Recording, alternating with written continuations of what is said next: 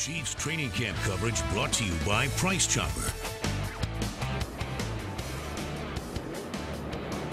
Hi, good evening to everybody. Good evening to you, Krista. The Chiefs veterans arrived here at Chiefs training camp looking good, feeling great, and ready for a Super Bowl run. And why not? This team, well, they have a lot of guys that now have that playoff experience. Many feel like this is their year to win the AFC West division, make that deep postseason run. Now, the rookies held their final early morning practice session today before the full team hits the field Saturday afternoon. We'll talk about that in just a moment here. Now, the Chiefs, they'll be without running back Jamal Charles. The team, well, they announced that he will start camp on the physically unable to perform list. Now, that means Sharkandrick West will be the feature back with Spencer Ware behind him. West, well, he had one word for the kind of relationship he and Charles have, and that word is outstanding. I mean, I wouldn't be where I am today if it wasn't for Jamal. So, I mean, I'm very blessed and fortunate to have him as a friend, as a brother, as a teammate. I mean, every guy in that room has helped me be to where I am today.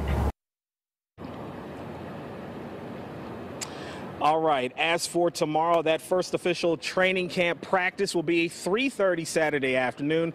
It's completely open to the public, but it is $5. What's $5? Come on out and watch the Chiefs as they get set to make their first push towards the playoffs and hopefully to the Super Bowl.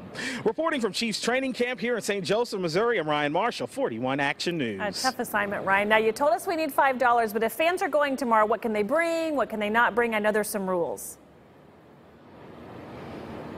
Well, you can bring a little bit of comfortable clothing and some sunscreen, first of all, because it's going to be a little bit warm outside, as J.D. Rudd did say a little bit earlier, and you definitely want to be protected from that sun. Also, you can bring helmets, jerseys. There's going to be an autograph session. You can bring baseball cards, things that you'll definitely want to have signed. Then you can also bring one 20-ounce factory-sealed bottle of water because the Chiefs, they say they're going to have concessions out there, so they're only going to permit one bottle of water. But those things are the rules, and that's where we stand as far as things that fans can bring. All right, back to the you. black Sharpie for those autographs if you're lucky. Thanks, Ryan.